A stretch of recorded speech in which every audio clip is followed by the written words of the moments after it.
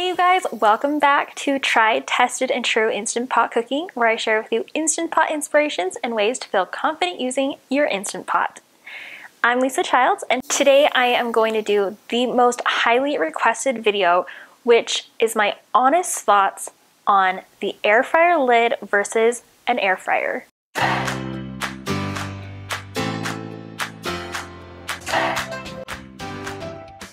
Literally every single day in my DMs, on Instagram, in the comments on any of my videos or my posts, they're constantly asking me my thoughts on a pressure cooker air fryer lid combo versus just a standalone air fryer. So I wanted to just tell you what I think side by side. I have a pretty clear winner, but I want to tell you why. And I also think one is better for certain people, for certain situations. So I'll tell you everything that you need to know. Okay, let's get started. First, I have this Instant Pot brand 6-quart Instant Pot Vortex Plus air fryer.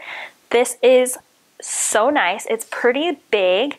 I'm going to unbox this and then I'll show you side by side what I think. The Instant Pot company actually sent this to me as a Christmas gift, so thank you so much to my friends over at Instant Pot. But just as a reminder, always, these opinions are always my own, and I was not compensated for this video in any way. All right, so this is an air fryer lid that goes on any pressure cooker. This one is the Mealthy pressure cooker lid. It's a different brand than Instant Pot, but Instant Pot sells pretty much the same thing. I'll give you some pros and cons of this one versus the Instant Pot brand one, but it's just the general concept of an air fryer pressure cooker lid that I'll be talking about today. I'm just gonna unbox this and we'll tell you everything that's inside. First, I need to say thank you so much, so much from the bottom of my heart. Thank you to my friends Paula, Jackie, and Miranda for donating to my Secret Santa. You guys watched my last video and then you came and donated to our fundraiser, and it was absolutely life-changing and incredible. So thank you so much. So this is the Instant Pot brand. It's not a pressure cooker. This is a standalone air fryer. This is the Vortex. So, oops. I want to show you what it looks like. So we have first, it's very square in shape. It's about a foot, maybe a little over a foot tall. Oh boy. And it has a touch little display here, which is really nice, and a dial to change the temperature and the cook time. And then you just kind of use your thumb like this and kind of pop, oh, it's taped. That's why it wasn't coming out. I was like, what am I doing? Okay, so there's tape here. I'll take that off. So I just like to use kind of like my thumb right here and just press it open. And it comes with some packaging here. Okay.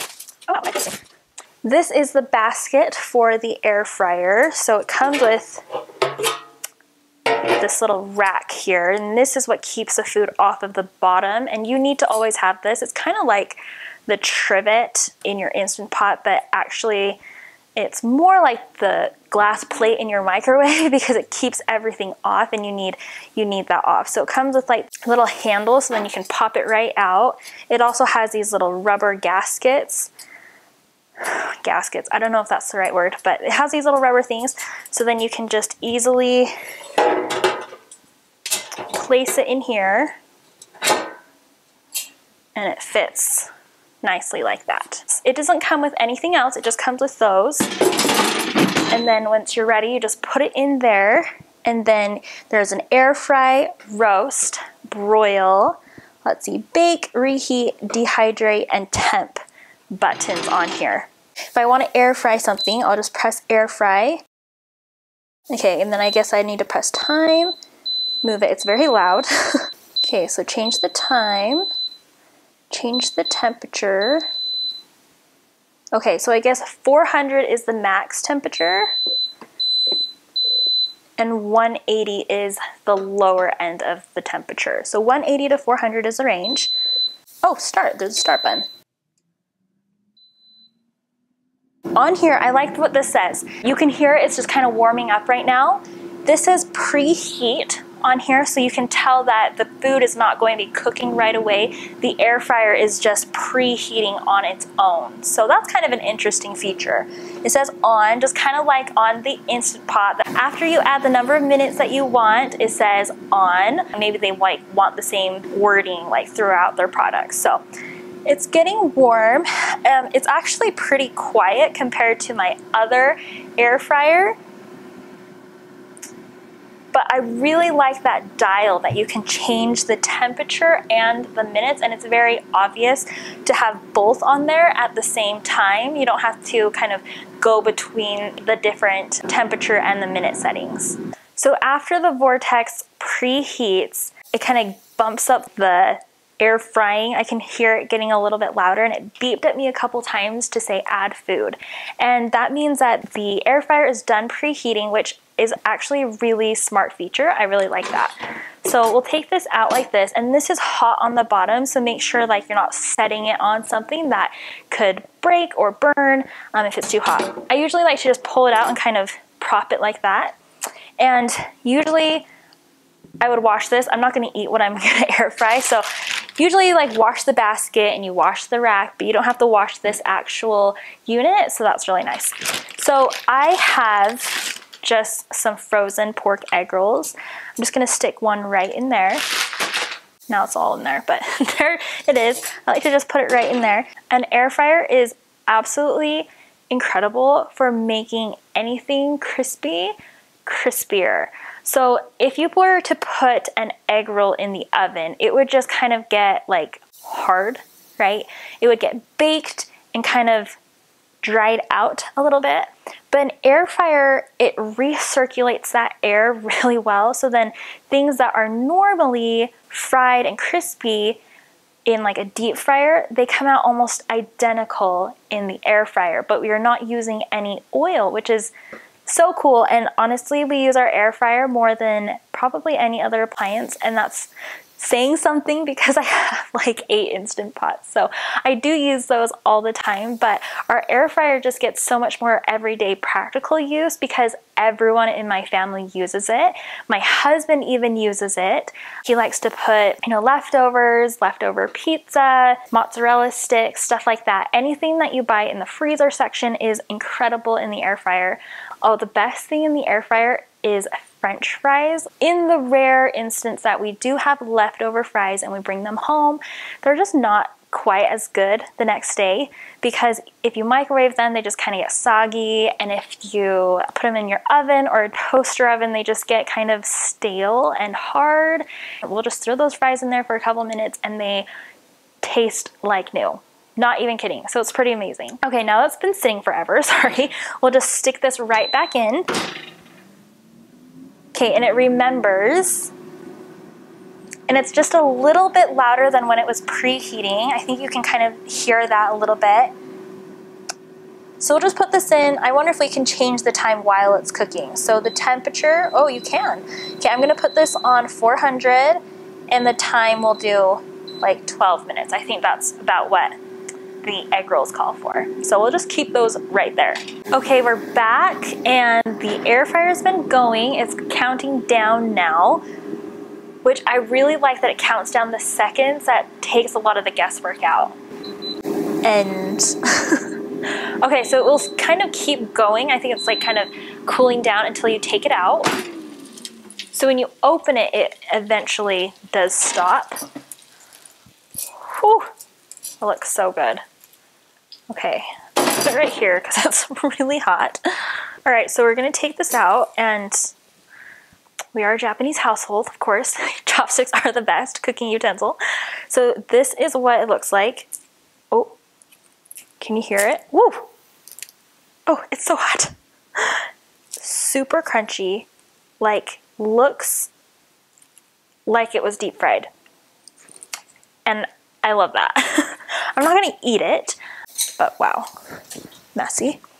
That is what it looks like. And you could fit like a whole bunch of egg rolls in this air fryer, which is why I always recommend that if you are shopping for an air fryer, don't get anything that's less than about 5 quarts.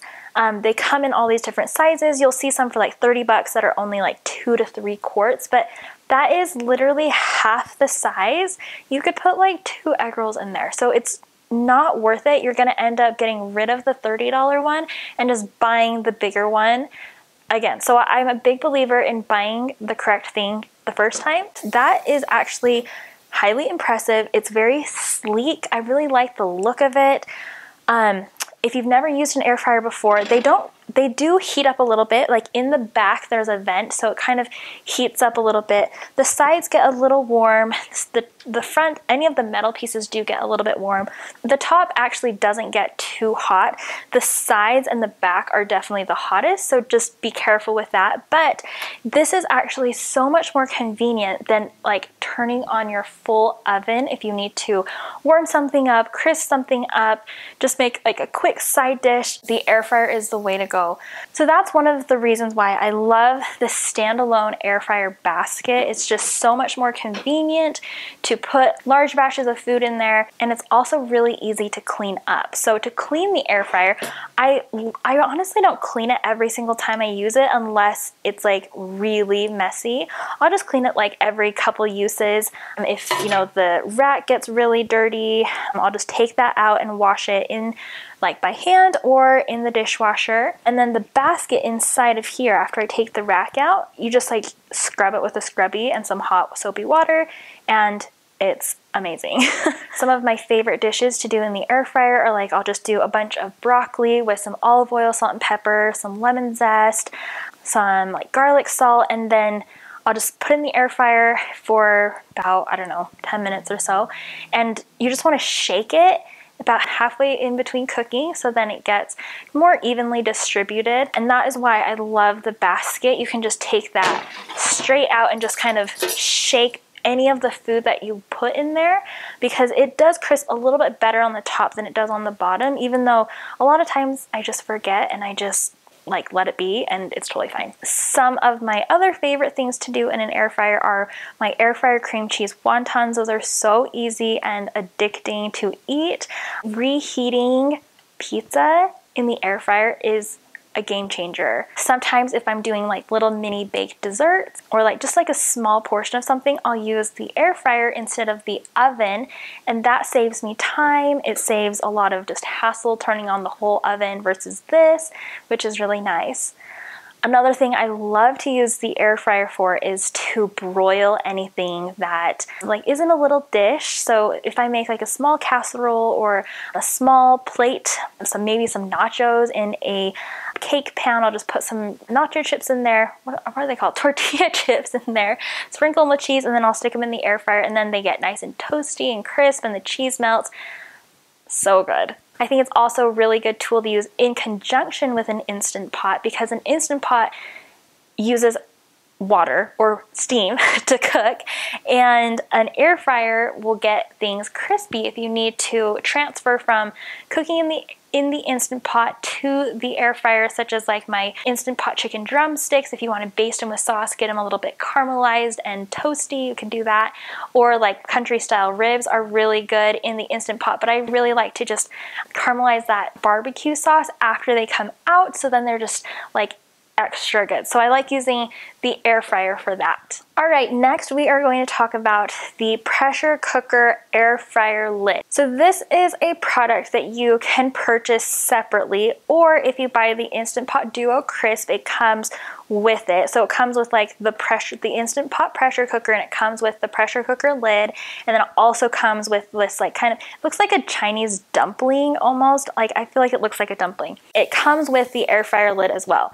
Like I said, this is not the Instant Pot brand, but the air fryer pressure cooker lids that are sold by many different manufacturers they're the same concept. So I'm going to share about what I think about the concept of the lid versus a standalone air fryer. So this is how it works. You're going to have this lid that under here, this is like the heating unit. This is usually, I guess this is like the device that's inside of this top part here. And then you use this on top of your Instant Pot, and you turn it on, and it just air fries from the top down. So you have to have an Instant Pot to do this. It gets really hot, but the Instant Pot itself is not on. Your pressure cooker is not on. I do not advise it to be on.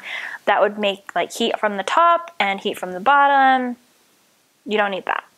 This is standalone. So for this particular model, this is what they want you to do. So you have your Instant Pot liner or your pressure cooker liner, and you put it in the pressure cooker base, because I mean technically I guess you could have it just stand alone, but then this part would get super hot, so that's why you have to have it in the base.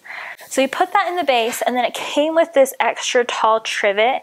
The Instant Pot trivet, the legs are probably like not even half an inch. They're just little things to keep stuff off the bottom of the pot, but this one is significantly larger. It's a couple inches, probably at least 2 or 3. So it comes with this trivet, so you're supposed to put the trivet inside of your pressure cooker liner. And then it came with this kind of little basket, and you're supposed to put the basket on top of the trivet. From what I understand about the Instant Pot brand one, it has kind of like a can. It's kind of like 2 canisters that you set inside of your Instant Pot, and that's where the food goes in. So this particular model is a little basket. The Instant Pot brand one is kind of a similar little contraption that you set inside of the Instant Pot, and then you put the lid on top. So you put the lid on top, and for this particular model, the little handle has to be down, and then you press the temperature button, and this one actually goes up to 500 degrees, which I do really like, because then you can broil really quickly and really fast at a high temperature. And then you do the time, and then you adjust with the buttons, and then there's a stop button and a start button. So you press start, and I like this one because it actually lights up, so then you can see inside the glass. This is really a nice feature. I do really like that part about it. The Instant Pot brand one does not have the glass, so you can't look in and check on your food. So that's one thing that I like about the standalone air fryers, that you can easily just take out your basket, shake it up, and take a look at it and see what everything looks like without disturbing anything too much. This one, you can look directly in, and it has this light which kind of lights up the food, which is really nice, so you can see. Okay, so I guess we should probably put some food in there. So I'm gonna do one of these egg rolls. So I just put this up. I'm putting the egg roll right in the basket, sorry. And the heat is very direct, because I mean, it goes here to here. It's probably only a couple inches away, which is nice, I guess, for some Instant Pot dishes where maybe you just want like cheese melted on the top of a dish, without like the rack in it. Like if you have the full thing, if you have like a big pot of mac and cheese, and then you just sprinkle some cheese on top, and then you want to air fry it and then like melt the cheese and kind of brown it a little bit. I think that's a really good application of this product. So we're gonna turn this on. We're gonna go 400 to make it fair. Okay, so we can see that it's cooking, which is nice. I really like that. It's a lot quieter than this one, obviously, because they're just powering this little thing versus like this huge thing. And so I want to tell you kind of some of my initial like pros and cons while this is cooking. So the very first thing that I prefer about the standalone air fryer versus the lid is that I just have one thing to clean, which is the basket, and I don't even have to clean it that often. I actually have our air fryer plugged in the pantry, because that's how often we use it, and we just go in, throw something in, take it out, and then I clean it like every couple uses, because it just doesn't need to be cleaned all the time. With this one, you actually have to have the Instant Pot available, so that's one thing. You have to take the whole Instant Pot or your pressure cooker out from wherever it's in storage, put it on the counter, put a clean liner in there, and most people probably only have the one that it came with. And then you have to put the trivet in, and then you have to put the basket in, and then you have to put the food in. And so anything, all that grease, any of the little crispies, any crumbs are gonna fall to the bottom of the Instant Pot liner. And that is just a big hassle for me. If I want to air fry something, I don't want to like take out one appliance, make sure that it's clean, make sure that it's not being used, take out another appliance, put it on 2 additional things that need to be cleaned, and then like wait. That feels it's just a little bit cumbersome for me, which is why one of the reasons why I prefer the standalone air fryer over the pressure cooker air fryer lid. So see, we saw the light turn off. It turns on and off just kind of occasionally. So it's kind of an interesting design. I'm not sure why. See, then it kicks back on like that. I do like that this one is quieter than this one, but if I ever want to like take something and turn it, I have to lift this up, and then it comes with a little thing to set it on if it's hot, but then I like go in here and flip my food. Ooh, but then like this is so hot. Like the rim of the Instant Pot is super hot. So then I flip it, and then I have to like set it back on, put this on, and then I have to press start again. Okay, so then it restarted the time, which I don't like. And it's just not my favorite. That being said, I do think that this product has some good applications, and I do think some people should buy it if you fall into these categories. So if you don't think you're going to use an air fryer very often, this might be good for you, because then you can just use it very occasionally. It's obviously a lot smaller. It's a lot more compact than like this giant thing. This is a pretty big investment, and if you already have one of these, it's about the same footprint in your kitchen. So this is not that much more. If you're low on space, this might be a good alternative. If you enjoy doing a lot of dishes and you don't care too much, go for it. If you like things to always stay clean, I think, you know, if you're up for it, that's totally great, and I think it's a good use for that. If you are cooking for one, I do think that this is a good product, because if you're cooking for just 1 or 2 portions in your Instant Pot and then you want to broil something, if you want to crisp it up, then this is good, because mostly everything should fit in this basket. This, you definitely have way more space, like, because you have this whole surface area to cook, and the more spread out things are, the better they cook, right? Just like in the oven. In here, you just have that little circular basket or that little net that the Instant Pot brand one comes with, and it's just not very big. So for example, here, I'm just gonna take this off. See, so now I have to set this somewhere because it's really hot.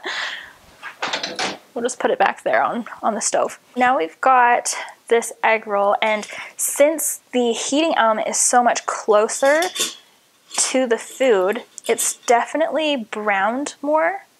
I dare say even a little burned. So that's kind of an interesting observation. And then just, you have to be super careful, because this is so hot.